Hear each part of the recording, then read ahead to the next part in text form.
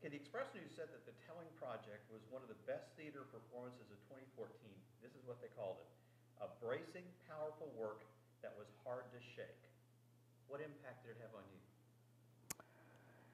You know, I think it had more of a lasting impact on me from a processing standpoint. I really didn't recognize from the beginning going into it that telling my story was going to bring up so many things. And to be able to process that in a group of fellow veterans who a lot of them share a lot of the same ideas and are processing as well was just, you know, just being in that environment was critical for me in the healing process, and I did not expect that. And one other question. How has your life changed since the Telling Project?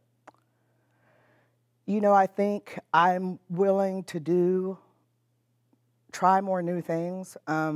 The Telling Project for me was, it seemed very fitting for me because with panic disorder, I really don't want to get up there and do this.